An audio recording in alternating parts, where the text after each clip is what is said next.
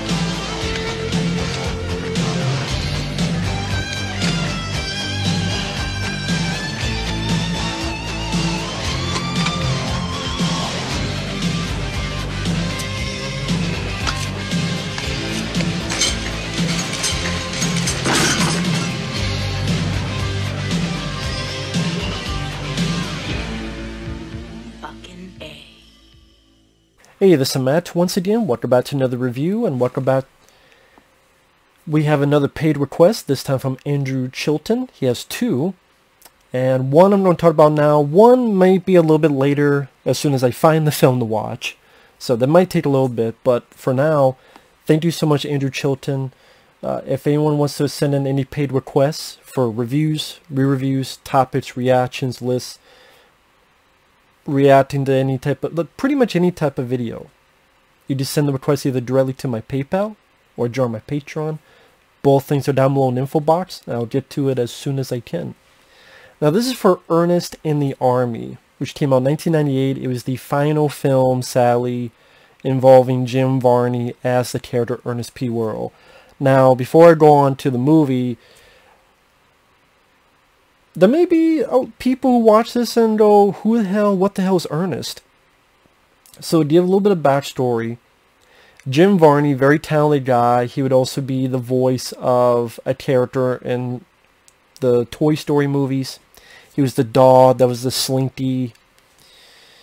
He was in the live action version, the Beverly Hillbillies, and he's been in a few other stuff, but he's mostly known for playing this character. Now it started sometime in the 80s, where him and this other guy, John Cherry III, who would go on to direct pretty much all of the Ernest movies, they thought they would create this character, and Ernest P. Worrell got the same type of outfit, same type of cap, and he's a guy who he thinks he knows more than he really does, but at the same time he's a very endearing, nice, kind, never cruel, never mean, never rude type of character. Kid-friendly, no blue cursing type of humor. He means well. He tries to do the best that he can. It's just that a lot of times he's over his head, his idiocy, and it's very slapsticky and a cartoonish, like Three Stooges, like that live action cartoon type of quality. It's not realism. And when you got into the movies, either his face was very rubbery, like an early Jim Carrey, and a lot of his comedy, like I say, involved slapstick, or him getting hurt, or, again, just the way he utilized his verbiage in these sort of, I don't want to say monologues, but again, the way he talked, where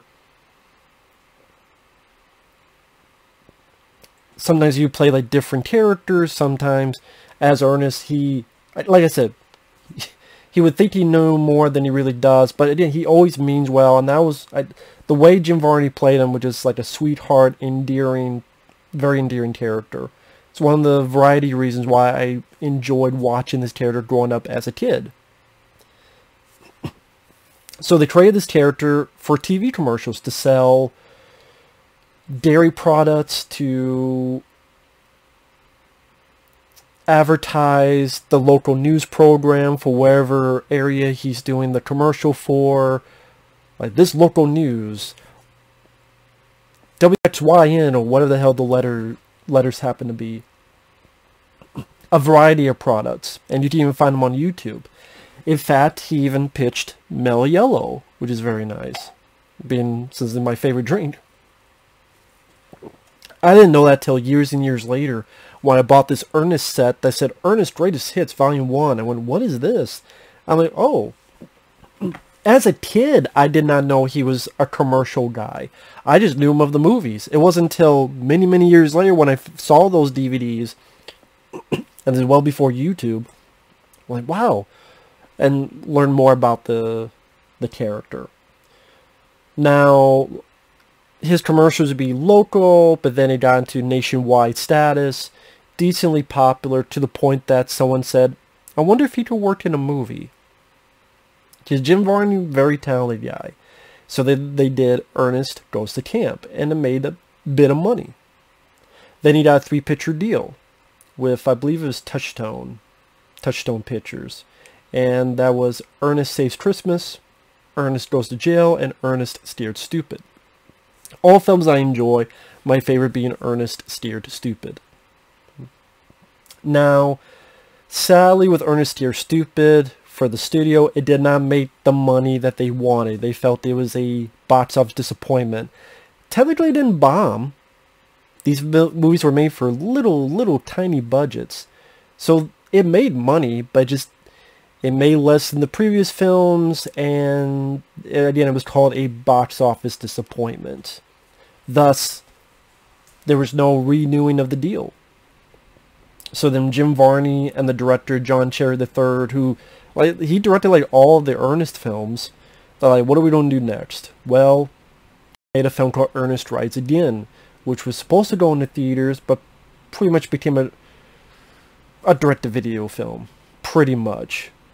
And even at the end of that film, they advertised Ernest Goes to School, which seemed like that was going to be a film that was going to theaters, and that did not as well. And then the rest of them, Rides Again, Goes to School, Slam Dunk Ernest, Goes to Africa, in the Army, they all went direct to video. And you could tell that the budgets got cheaper and cheaper and cheaper. In fact, from what I understand, this wasn't necessarily supposed to be the last Ernest film. There was actually talks of making an Ernest pirate movie where somehow Ernest gets on a pirate ship and has to deal with pirates. But the director said, this guy, Jim Varney, he's just too sick because of the lung cancer. And sadly, a few years after this film, he passed away. And again, very sad. It's just sad for a lot of reasons. It's sad that he didn't get picked up after Steered Stupid, because that was a good movie. So then the budgets dwindled, so it didn't have as much of a slick production compared to Saves Christmas and such. Like, you look at Steered Stupid, there's some good, practical effects, and, the trolls look neat. The Chiodo Brothers, who did the Critters films, and then Saves Christmas, the reindeer flying sequences, and then you get to this. Like, if you compare Ernest Steers Stupid and Saves Christmas to this, it's like comparing Independence Day to a Roger Corman Sci-Fi Channel film. It just... Oh, not even Roger Corman. Take Roger Corman out of it. Compare an Independence Day to a Sci-Fi Channel movie.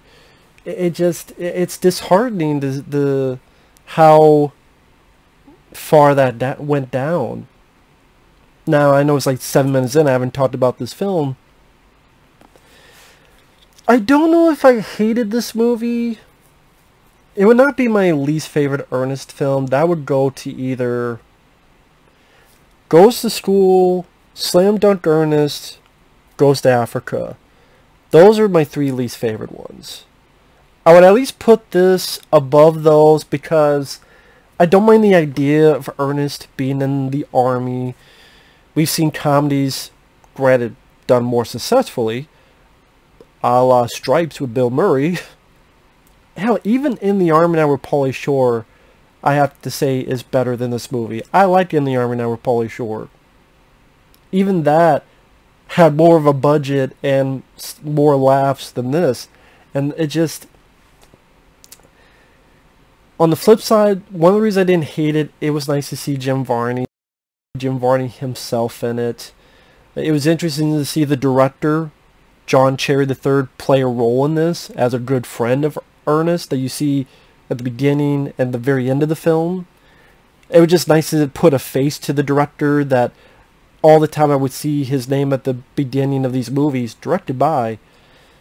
I'm like, okay, there's a face to it. And while he's not a great actor, at least John Cherry, you could tell him and Jim Varney were good friends.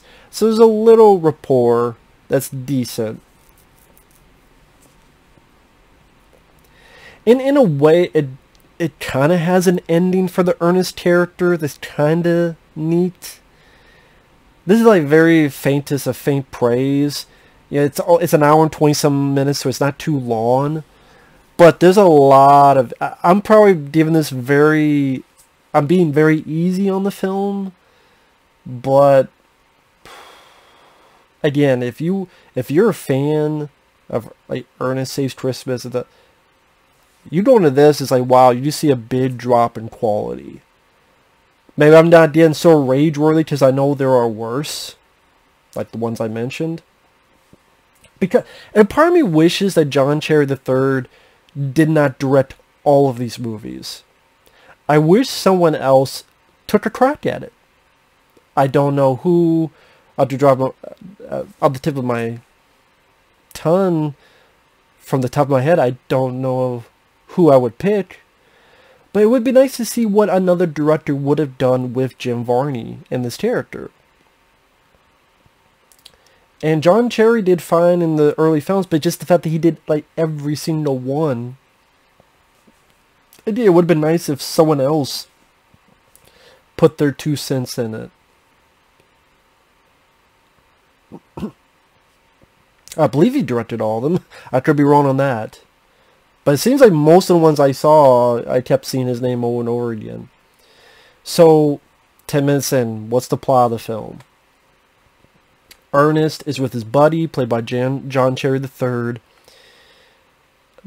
Ernest works at a golf course, and he works at the driving range. Gets in the vehicle, steers it with his feet, stretches out to get the golf balls up and into the back of his vehicle.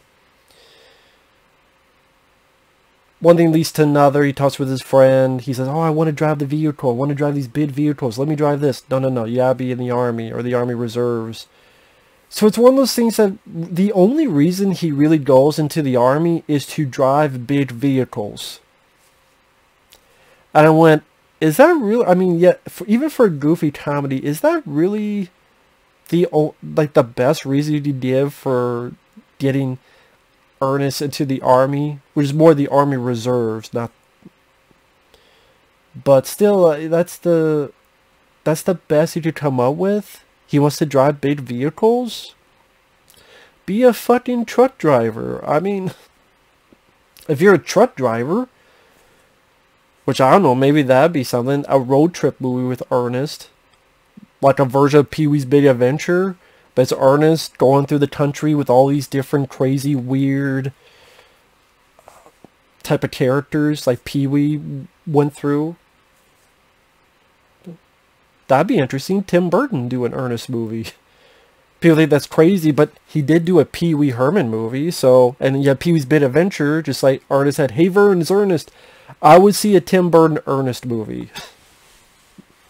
Although, granted, it'd be just a rip-off of Pee-wee's Big Adventure, but I'd see it. More than this, like at least someone like Tim Burton could maybe bring some visual creativity, and his name would garner a bit of a sufficient budget. I didn't people, it was crazy. He did a Pee-wee Herman movie. Although by this time I don't think he would be willing to do that. But I think Jim Varney for me makes this at least somewhat watchable, even with the lines aren't the best. Just his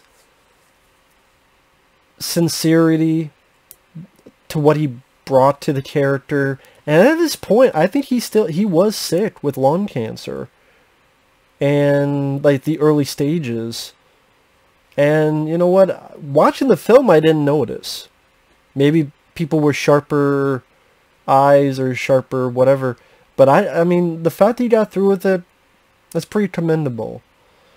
And even silly stuff like he's doing this voice like Mission Impossible is like, this voice will self-destruct in 5 seconds. And it's one of the few Ernest films that actually references a previous movie. Because he's talking to his buddy, and Ernest mentions, I was a summer camp counselor once. So, at the very least, Ernest Goes to Camp is in this timeline. I mean, I guess to assume all the movies are in some timeline, but it's kind of those weird... There was a point where it's like, are they in the same timeline? But again, this does reference Ernest Goes to Camp, which is interesting. So anyway, he goes to the army to drive big vehicles. The Army Reserve, I should say. And he doesn't play a lot of like other characters. Really the only one, well, there's two. One is like this drill sergeant that's talking about this vehicle with packed to the deals with weapons and it starts falling apart. The other, a takeoff of Lawrence of Arabia, where he's giving this big speech, but as he's doing it, he's sinking further and further into quicksand. It's like a not a dream scene, but a daydream, I should say. He's daydreaming. I just like the idea that a character would keep doing the speech as he's going in quicksand, and he just doesn't pay attention to it. So I don't mind that idea. But then he did sort of weird jokes. Was that weird, but just jokes that didn't work. Like he's with his buddy and this third guy. And then they just start talking to the camera.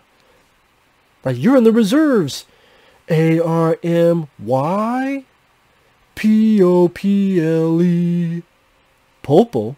What's wrong with Popel? I just misspelled people. And it's like, what is this going? Is this trying to be a take on the Mickey Mouse song?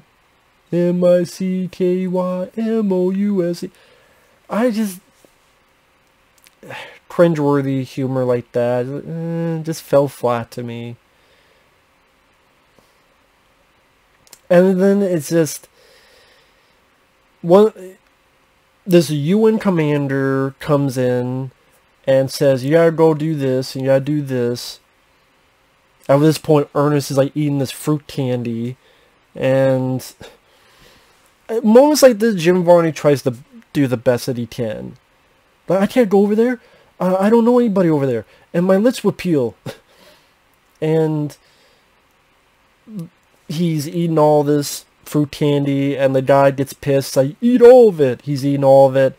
He punches Ernest in the stomach, so of course Ernest lets all the stuff onto the guy's face, and he's trying to pull it off.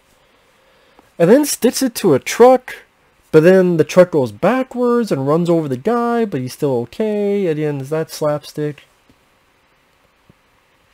John Cherry III is down the film too much because... And that's another issue with this film is, number one, a lot of it is about the Middle East. I don't know if the Middle East is really comedy material for an Ernest movie. Because you think of the Middle East, granted this is before 9/11 and all that other stuff, but it's just, watching it today, the fast talk about the Middle East, and it's a bit weird of a backdrop to put Ernest in. Maybe that's just me. That's why I think, while it would have been typical, I think it would have been better if Ernest was just in basic training. Yes, it'd be a ripoff of Stripes and a good chunk of In the Army Now, but that's one of the reasons why those films worked. It's because a lot of it is the training portion, and you do a little bit of war at the end, and yeah, that'd be more typical, but when you're doing a comedy, the basic training makes it easier for us to laugh. And then when you get to the third act, well, in the Army Now is a little bit longer, the third act. It's a bit trickier to have humor in those situations. So, yeah, Ernest in basic training, I think that actually would have been a better fit and funny for the character than what they did here. And so, not only that, but then John Cherry III's character, he has like a heart attack. And then he's out until the end of the movie. And I'm like, that's a bit fucking severe. I mean, they play off comedically where Erno, who the hell's Erno? Ernest is trying to help him, but just, I don't know.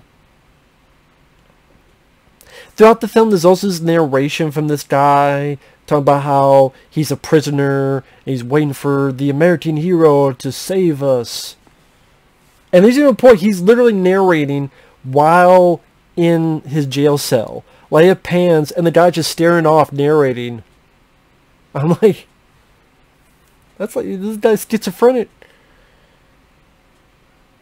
I didn't think you needed that. So of course Ernest goes over there. He meets this little boy that we've seen throughout. Little boy, I'm sorry, I don't think he did a good job. I really don't. Other pieces of comedy. Ernest tries to save a jellyfish. The UN commander's like, what the fuck you doing? Do push-ups, and the jellyfish keeps sticking to his face.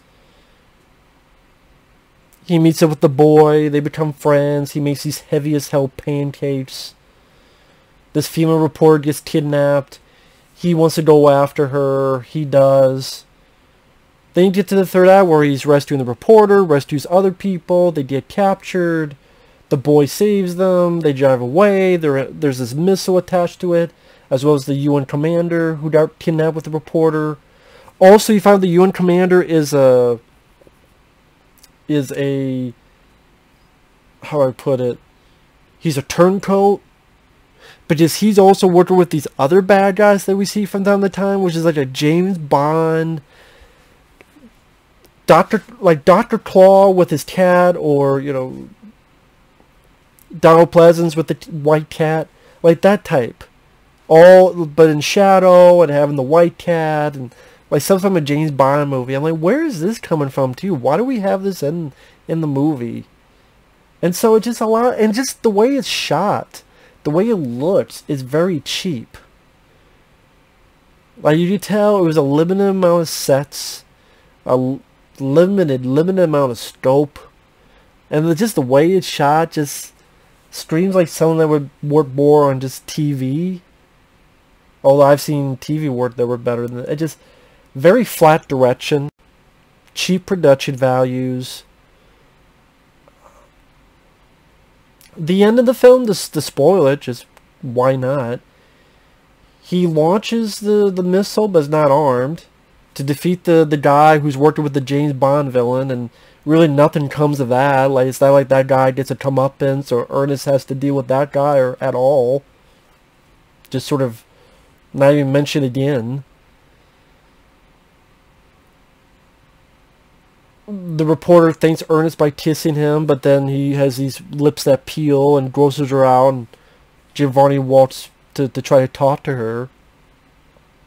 And then there's a shot of the kid looking off into the distance with Ernest's hat, and the narration is talking about this kid grew up and brought peace to the land, and finally peace was in the Middle East, and there's all these statues, and there's a little inscription, "Stick by your buddy." Know what I mean? So I guess technically Ernest helped bring peace to the Middle East, which I mean, like, that's the way to end the Ernest character. But it is such a disheartening thing to watch, in the fact that those early Ernest films were really good, and just how the budgets were slashed, and the formula was just getting more tired, and there's no fresh blood with writers or director. Like you have pretty much the same director in each fucking film. It just,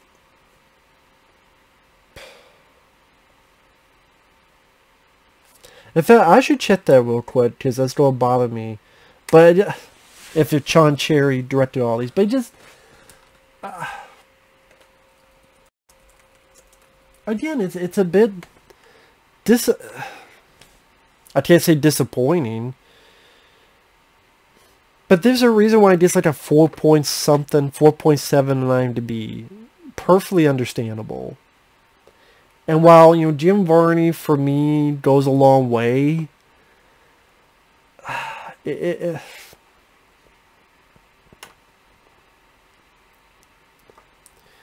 yeah, Ernest goes to camp, saves Christmas, goes to jail, steers stupid, rides again, slam dunk Ernest, goes to Africa, in the army, and then technically worked with Jim Varney in this one called Dr. Otto and the Riddle of the Gloom Beam, the TV show.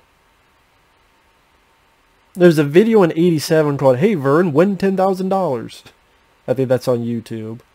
And then after this, the director did the all-new adventures of Laurel and Hardy in For Love or Mummy. Yeah, that... I don't think that...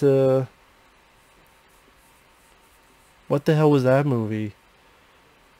Oh, Bronson Pinchot as Stan and Gaylord Sartain, who was in the older Ernest films, as... Ollie.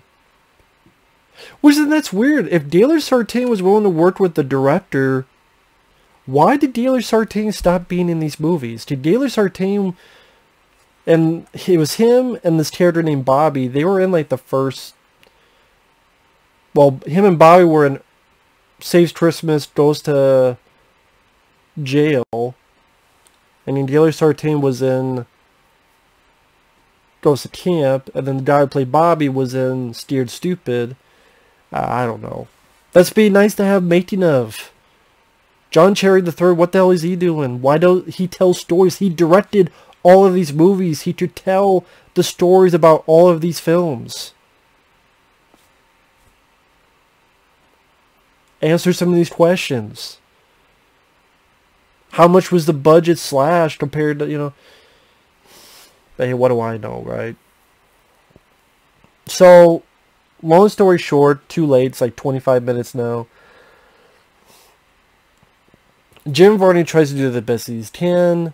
There are a few moments that got me chuckle, but just the much lower production values, the Middle East backdrop, I just don't think works with an Ernest movie. Again, I think if it was just strictly the boot camp thing, like I said, it might be cliche, but I think that would have been more successful. It would be nice if they had a bit more money, so it doesn't look so much like a TV movie. And it wasn't a whole lot of funny. A lot of the jokes are kind of like, meh. Or been there, done that, or just... Even the stuff with the pancakes, it just reminded me of, I want to say it was Ernest Rise Again, where, well, who made these, Goodyear? He's putting the wrong shit in his mouth. Just like here, he's putting this hard-ass pancake, and he thinks it's syrup, but he puts motor oil in his mouth. It's like I kind of saw that dad in a way in Ernest Rise Again, and then just, yeah, just, if you're a fan, you don't see all these movies. It's just sad how they just gave him peanuts and fucking pennies to work with. Right, maybe that now will work with the script. That's what I mean. I think fresher eyes and fresher talent would have been welcomed. I think that's another issue. Like I said, John Cherry III directing every single one of these movies. Like, give someone else a shot. New pair of fresh eyes. That would have been nice too. Was it some deal that he had to direct every single film? I don't know. So with that said, thanks for watching. Take care, and we will see you guys later. Bye-bye.